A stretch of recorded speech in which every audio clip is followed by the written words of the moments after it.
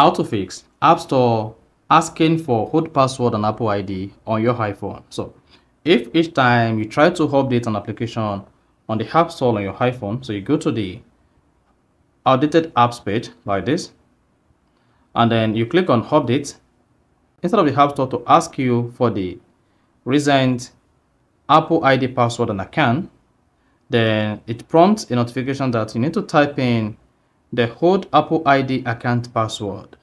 Then this video is going to walk you through how to do this step by step. As you can see, I have two different email addresses on my App Store. This is my old email address or my old Apple account email, and then I have my new Apple account email as well. So each time I want to update any application on the App Store, this is what I see. So here I'm going to show you the easiest and probably the only way to fix this. So if at the end of this you found this offer informative, please don't forget to like and then subscribe. Now let me show you that I have a different Apple ID account on my iPhone, and the App Store is requesting for my old Apple ID account password. And see, this is my current Apple ID email.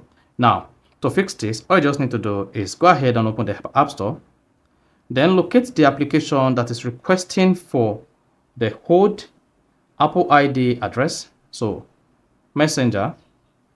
What you just need to do is you need to go ahead and install this application from the old Apple ID account.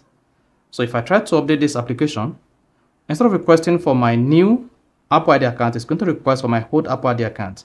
Then this is what you need to do.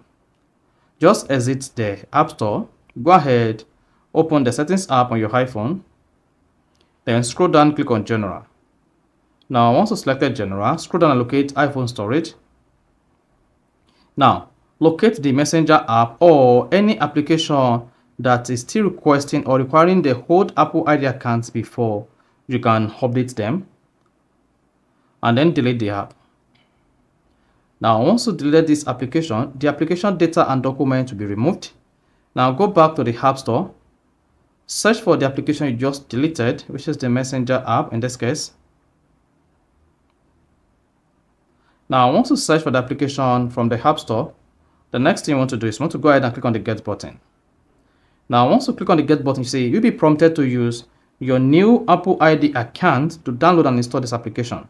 So if you use your new Apple ID account to download and install the Messenger app on your iPhone, when next you want to update this application, this will no longer request for the old Apple ID account and password again. So go ahead, type in your new Apple ID account password.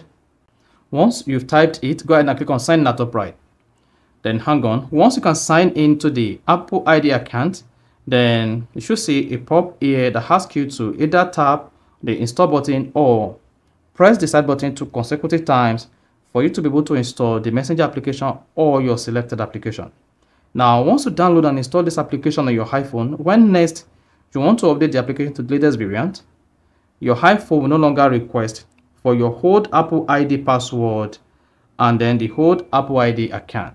So you need to repeat this on all your outdated application on your iPhone. Delete all apps you installed on the old Apple ID account and then reinstall them using your new Apple ID account. So that is basically how you can fix App Store asking for old password and Apple ID at the same time. So if you found this offer informative, please don't forget to like and then subscribe.